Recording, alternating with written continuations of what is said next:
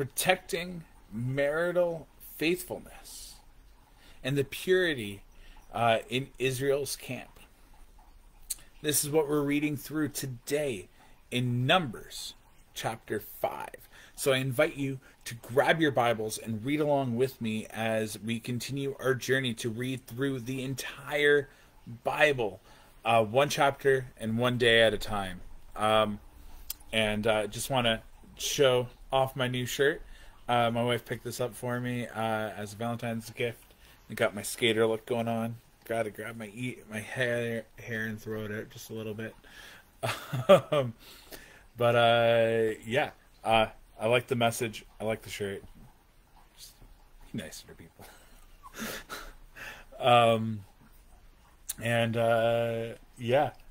With that, we're going to jump into Numbers chapter 5.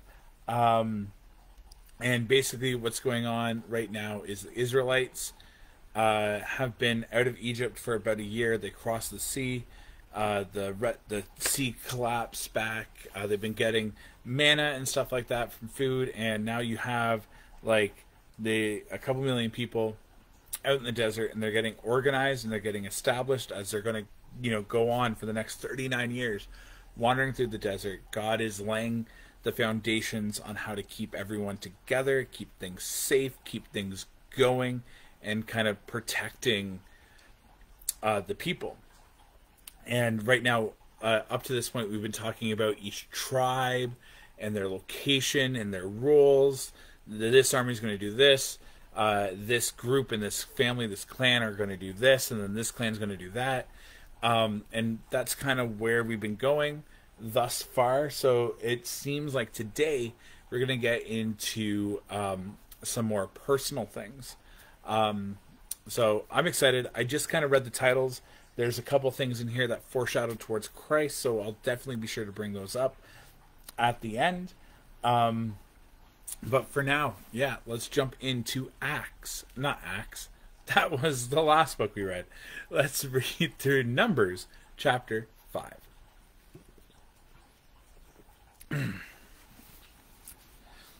Purity in the Lord's camp. The Lord gave these instructions to Moses. Command the people of Israel to remove from the camp anyone who has a skin disease or a discharge, or who has become ceremonially unclean by touching a dead person. This command applies to men and women alike. Remove them so they will not defile the camp in which I live among them. So the Israelites did as the Lord commanded Moses and removed such people from the camp. Then the Lord said to Moses, give the following instructions to the people of Israel.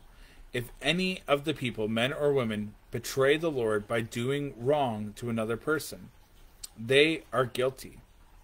They must confess their sin and make full restoration for what they have done, adding an additional 20% and returning it to the person who was wronged. But if the person who was wronged is dead and there are no near relatives to whom restoration can be made, the payment belongs to God and must be given to the priest. Those who are guilty must also bring a ram as a sacrifice, and they will be purified and made right with the Lord. All the sacred offerings that the Israelites bring to a priest will belong to him. Each priest may keep all the sacred donations that he receives.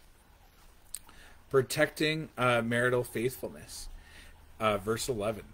And God said to Moses, give the following instructions to the people of Israel. Suppose a man's wife goes astray, and she is unfaithful to her husband, and has sex with another man, but neither her husband nor anyone else knows about it. She has defiled herself, even though there was no witness, and she was not caught in the act.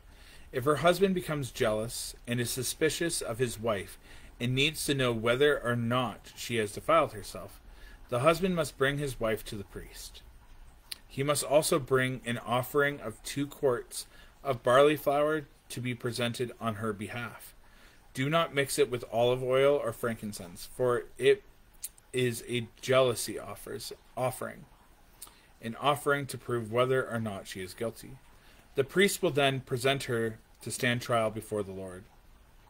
He must take some holy water in a clay jar and pour it into the dust he has taken from the tabernacle floor.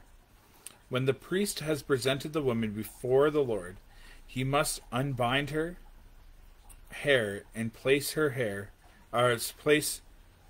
in her hands the offering of proof, the jealousy offering to determine whether her husband's suspicions are justified. The priest will stand before her holding the jar of bitter water that brings a curse to those who are guilty. The priest will then put the woman under oath and say to her, "If no other man has had sex with you, and you have not gone astray and defiled yourself while under your husband's authority, may you be immune from the effects of this bitter water that brings on the curse. But if you have gone astray by being unfaithful to your husband, and have defiled yourself by having sex with another man," at this point, the priest must put the woman under oath by saying, "May the people know that the Lord's curse is upon you when he makes you infertile, causing your womb to shrivel, and your abdominal to swell.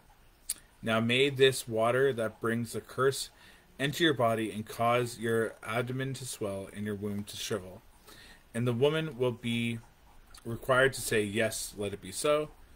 And the priest will write these curses on a piece of leather and wash them off into the bitter water.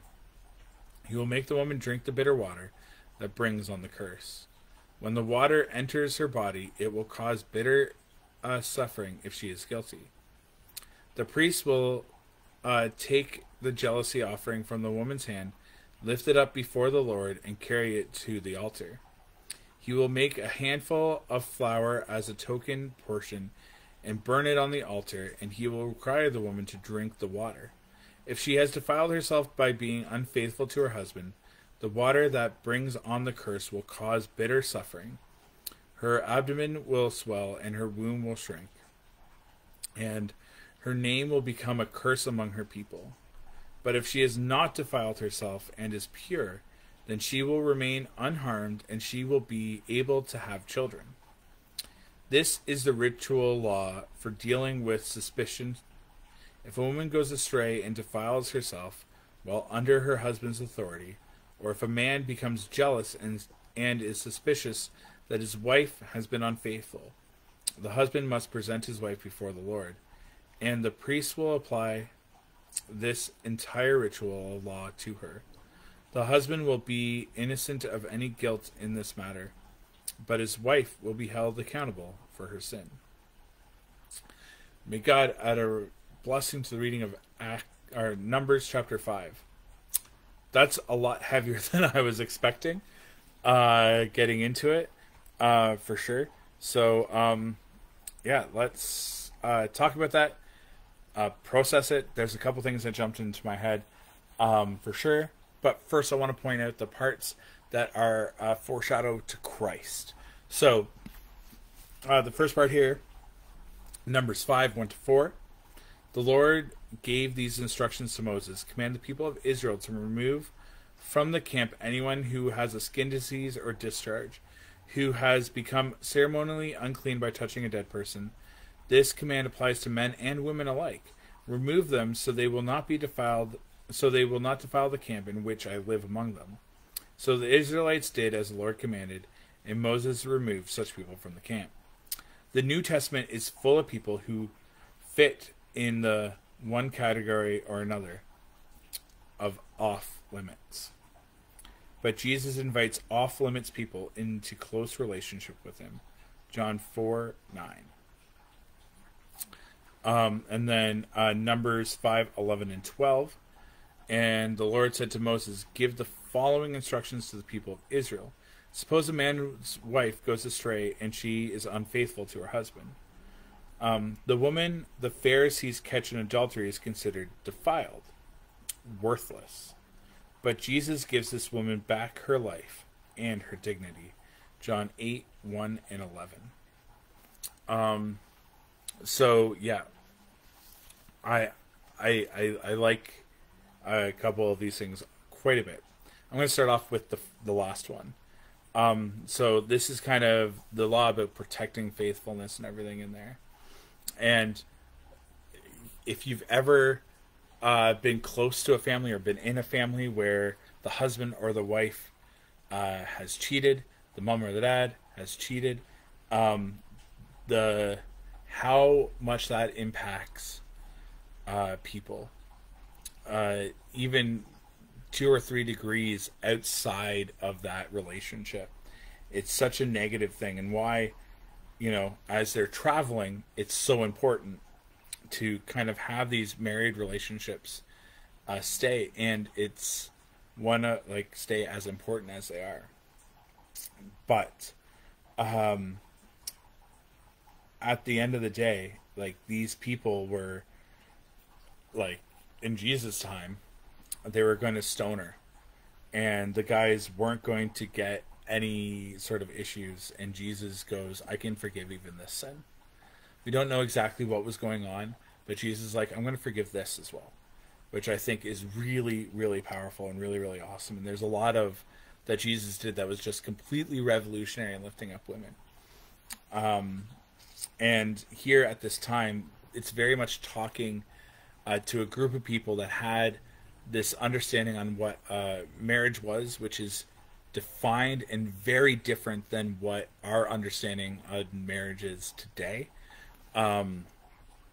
It's very easy and simple to take our understanding and apply it to what we're reading today, but things were definitely a bit different back then. Arranged marriages were definitely a thing. And there was a lot of other rituals and things that went into a marriage back then that we just don't do today. But also dating wasn't a thing back then either. And yeah, this kind of hits home for me in a couple different ways. But I'll get to that part afterwards. But the sanctity of marriage and everything was still something that was very important back then. And there is a part that I do find disturbing in here, and that is the husband is not going to be punished for the wrongdoing. I can't imagine being in a relationship where Candace suspects me of cheating when I haven't, and I got to go through this whole ceremony, and proof happens that I have not sinned. How does that relationship go back to being normal, right? And how does Candace's suspicion not necessarily get rewarded or punished or whatever? It's just going to be so awkward afterwards. And life after such an accusation, I think, would be very tough. But then what happens if it was like proven that I had? How does life go? It doesn't say divorce them. It just says that you're not going to be able to have kids with them, which is a whole other thing. It's confusing. Part of that, I think, is to really nail down how important relationships are. And we'll see, throughout so much of the Old Testament, a lot of the laws are about the sanctity of relationships in the household. Protecting the family unit, protecting parents, protecting kids, protecting women and wives and daughters, and protecting husbands and sons. That is something that is throughout the whole Bible, especially the Old Testament.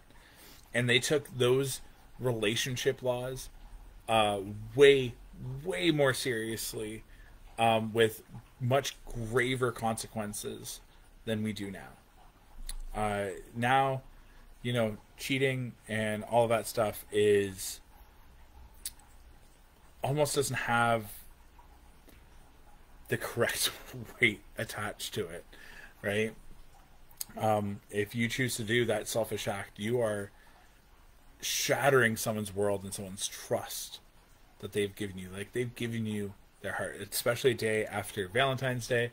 thinking about that stuff, if you're cheating, you're betraying the person that has chosen to give like their life to you in some of the most vulnerable ways, their heart, mind, soul. Like if you're married as well, like physical, like you're giving that over to the other person. So the Bible really holds that stuff up as serious, right? This is serious. And the part that really hits home, is really challenging to hear, is about the whole like that sinful side of, you know, not having kids and all of that sort of jazz. And it hits home because we had a miscarriage during the pandemic. It's a little over a year ago.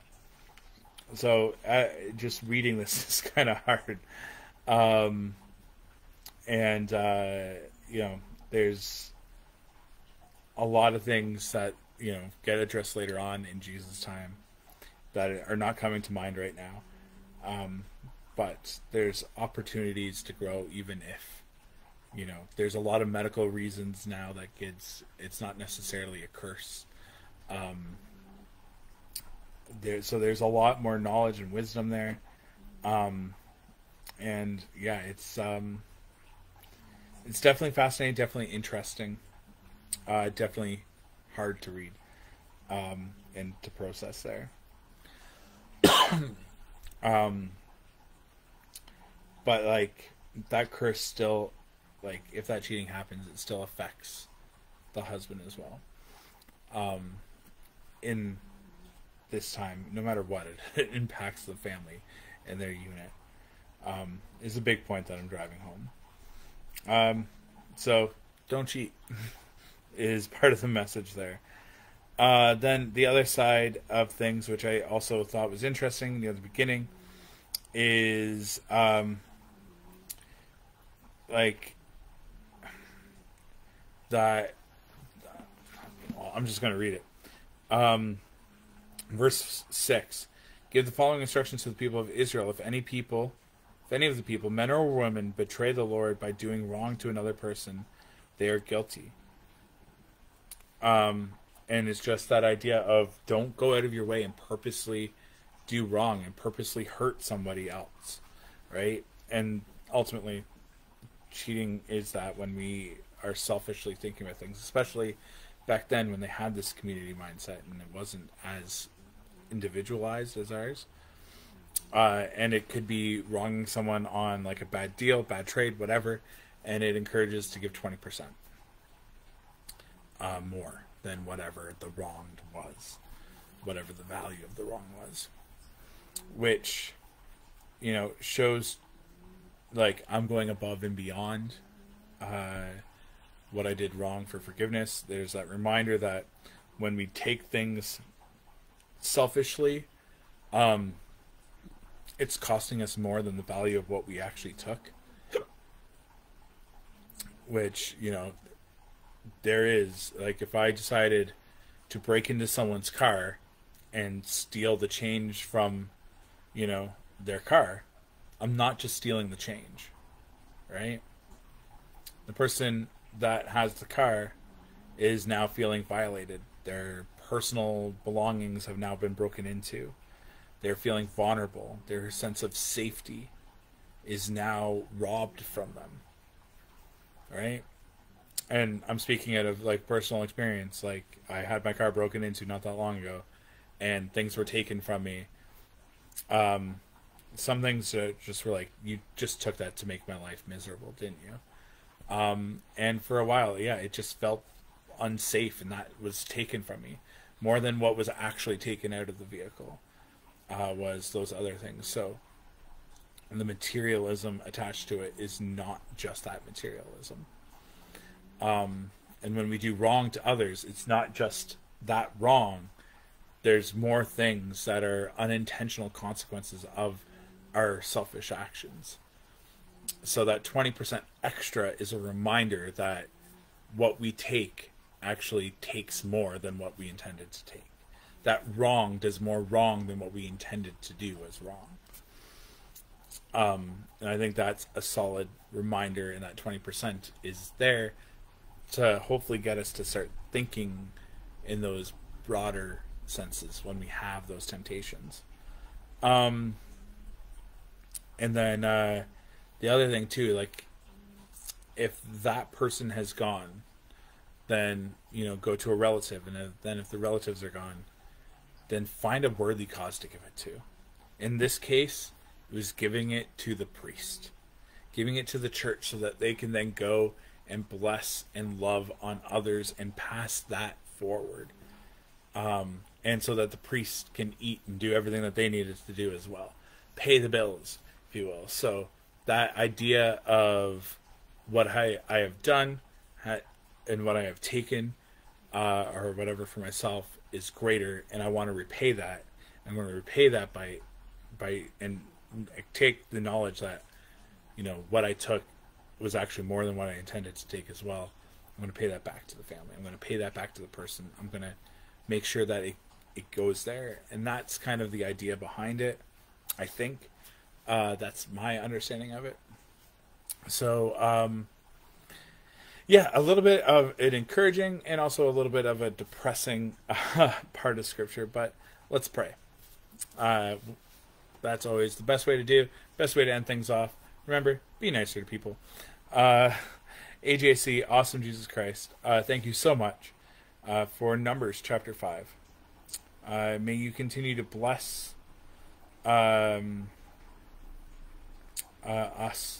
and as we dig in through your word and read challenging parts like this, and that reminder that you really do care about our relationships and how we treat one another.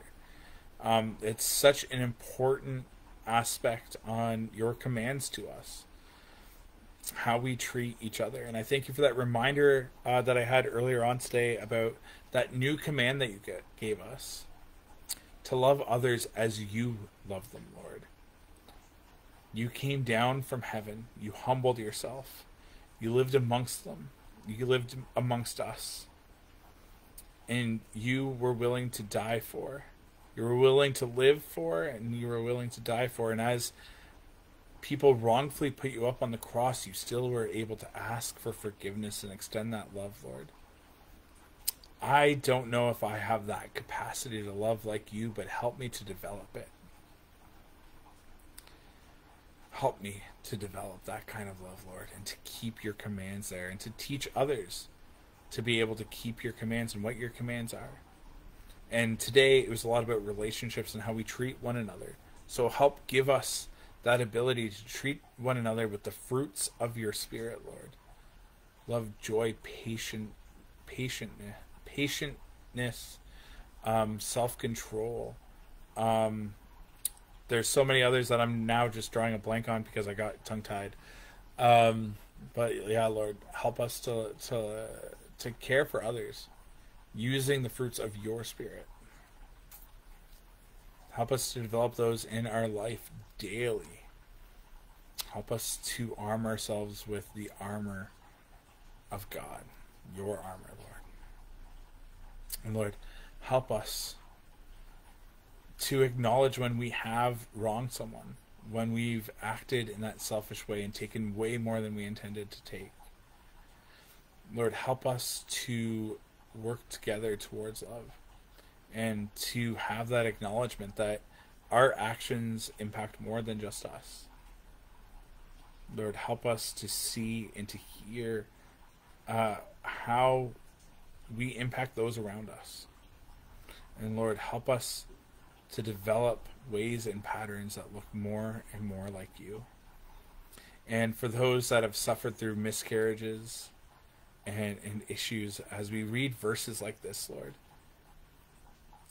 help keep in mind about all the verses in the New Testament that talk about your love and your forgiveness and how even things like that can bring you glory.